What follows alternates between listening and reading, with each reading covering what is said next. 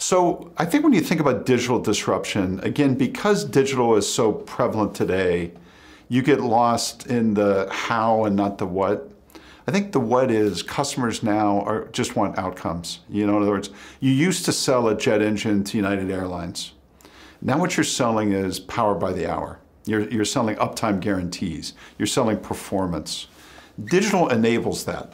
Right? So don't think of it as kind of an end of itself. Think about it as a means to an end as it pertains to that relationship with the customer. So where does the risk get shared? What is the outcome guarantee?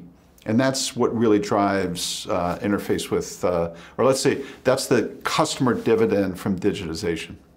From a CEO standpoint, it's really, you have to enable a belief system, right? In other words, there's going to be lots of people around you that are maybe more technical or have more knowledge or know the customer and things like that.